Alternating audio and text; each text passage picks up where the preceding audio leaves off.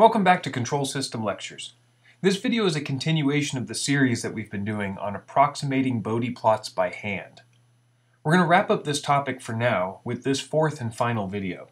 At the end of this lecture, you should have all of the necessary tools you need to approximate the frequency response of any transfer function. We have already covered transfer functions that are constants, which is a transfer function that has no poles or zeros. And we've also covered transfer functions that have a real pole or zero at the origin. And the last video covered transfer functions that have real poles or zeros that aren't at the origin. So far, all of our discussions have been about poles and zeros that lie somewhere along this real line. None have ventured out into the imaginary realm, until now. In this lecture, I'll explain how to draw an approximation of the Bode plot by hand for a function with a pair of complex poles or zeros. And by pair, I mean two poles or zeros that are symmetric about the real line. In other words, the imaginary component have equal magnitude but opposite signs. So why a pair and not a single complex pole or zero? Well, I'm glad you asked. Let me explain it this way. A transfer function with a single complex pole might look something like this.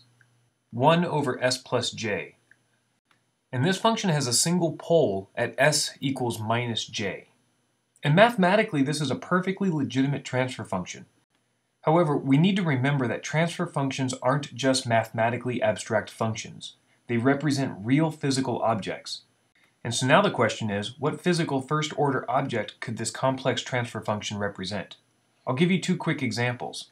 A first-order mechanical system could be a massless spring damper system, with spring constant k and damping coefficient b. And the transfer function could be written like this. And now in order for this transfer function to have imaginary roots, either the damping coefficient or the spring constant has to have an imaginary value, which for a physical system doesn't make sense. If we take an electrical example, we could have a circuit that has an inductor and resistor in series, where the inductor has inductance L and the resistor has resistance R. And the transfer function for this first-order system would look similar to the mechanical system. It would be 1 over Ls plus R. And now we're left with the same problem. What does it mean to have an inductance or resistance that has an imaginary value?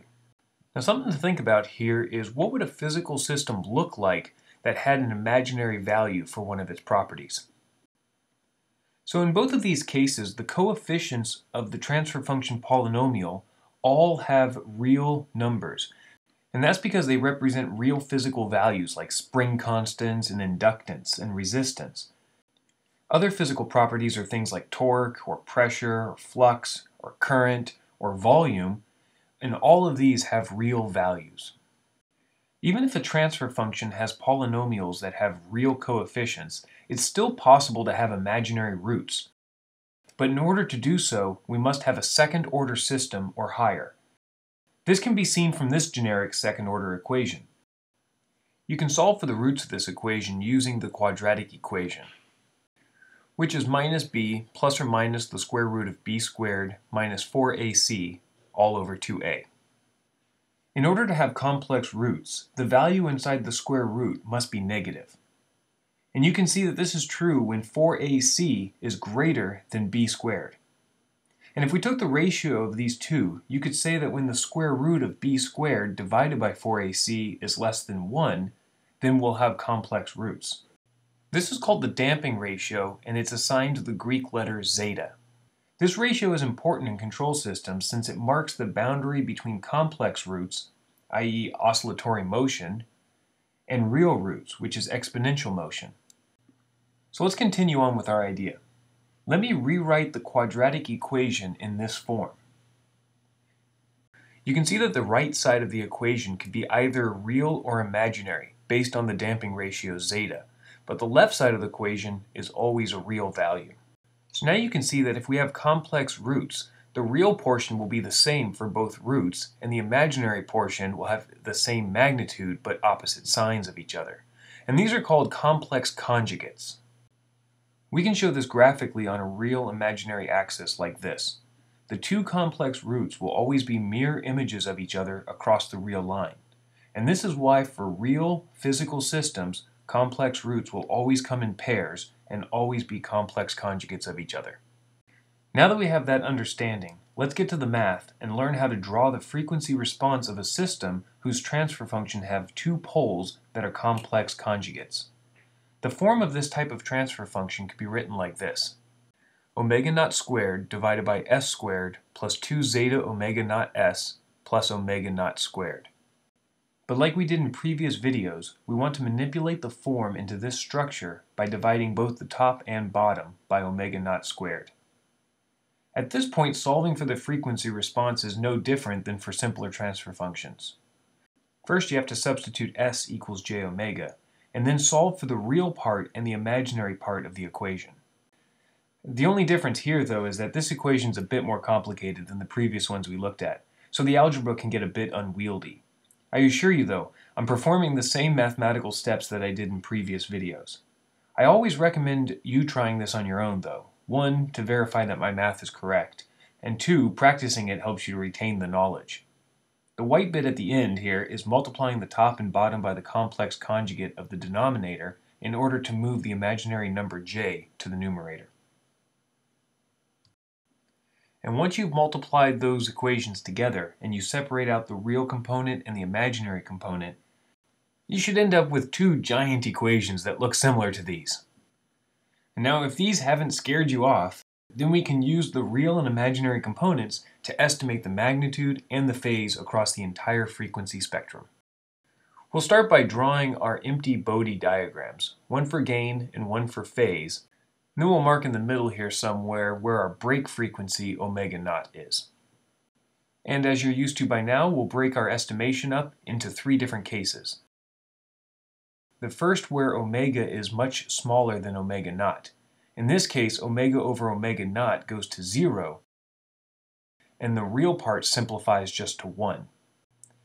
And for the imaginary component, it can be approximated as 0, since the numerator goes to 0 when omega is really small. Now the magnitude of h of j omega is just 20 times the log base 10 of the square root of the real component squared plus the imaginary component squared, which turns out to be 0 decibels.